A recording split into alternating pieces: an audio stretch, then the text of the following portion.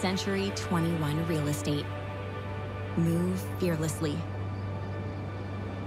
Welcome back. My name's Trevon. I work with Century 21 Mike Bowman. This is another market report where we just go over the stats. I'm going to be touching over some of the more popular counties in the area. So that way, if you're buying or selling, you're going to get an idea of what's really going on. Now, typically I compare these with most recent stats as far as the last 7 days. So it's combined.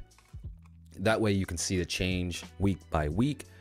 The last stats won't really correlate though, because it was a holiday week. So we're just going to start off with these. That way you can kind of get an idea of the movement in these markets. The first stat we're going to touch over is going to be DFW within the last 7 days. So it's going to show Dallas, Tarrant, Collin, and Denton counties. It will be a lot of homes, but it's going to give you a clear idea as far as the movement. So we had 1,286 properties sold. We had 2,108 new listings and 1,333 pending. So it's good to see that the new listings is over the amount of properties sold. That kind of gives you an idea that inventory is going to stay the same. And it still shows you that within 7 days, you had over 1,000 homes sold. So that's very good activity. Now we're actually going to go a little bit deeper in specific counties within some of that larger information. So now we're on to Dallas County. So within the last 7 days, we had 366 properties sell, 687 new listings, and 417 pending. So again, good activity. You want to see the new listings above the properties sold. All right, next we're going to touch over Tarrant County. Tarrant County within the last 7 days had 392 properties sell, 571 new listings, and 406 pending. And again, new listings above the properties sold. You may see a drop off, but it's one of those times where it's going to be very interesting because interest rates are just now really starting to drop, and they still could go lower based on what the Fed has been saying and sort of the word around town. Our next is going to be a more rural area. It's going to be Ennis. So yes, it's going to have lower numbers, but still, if you're seeing the same amount of properties sold as new listings, this is going to give you a good idea of the type of movement. So we had 6 properties sell, 7 new listings, and 7 pending. So 7 are still expected to close. We have 7 new listings and 6 properties sold. So again, nice steady movement in an area where movement is typically slower. Now Navarro County will have more activity, but again, it's going to be a more rural area. We had 13 properties sell, 14 new listings, and 8 pending. In Wise County, we had 27 properties sell, 31 new listings, and 22 pending.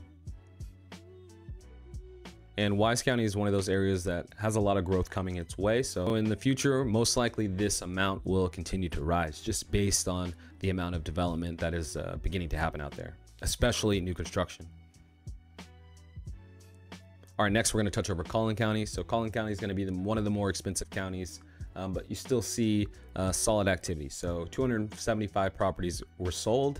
There were 415 new listings and 278 pending. So again, steady growth, even though that is one of the more higher income areas as far as the average price for a home.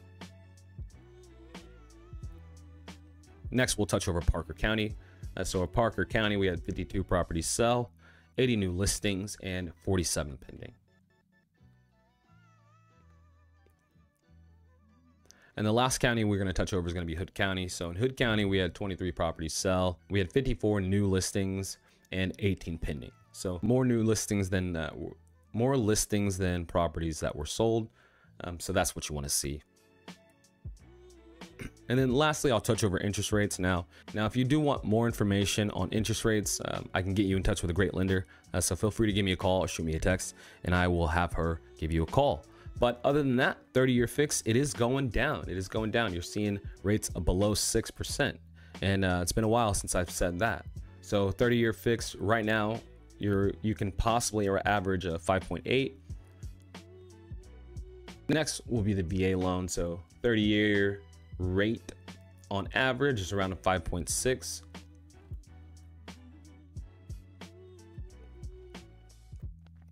And then FHAs are sitting around 6.1. So that is a big drop from where we were at a couple months ago. So this is kind of what I mean. You're going to see a time where typically the housing market slows down because school begins. So once school begins, most of the market kind of slows down a bit. Of course, some of the higher price points still have quite a bit movement, but it is going to be interesting how it takes place since interest rates are now dropping, which is a time many buyers were waiting for, and some sellers as far as when they were going to list. So if you made it this far, I really appreciate you watching.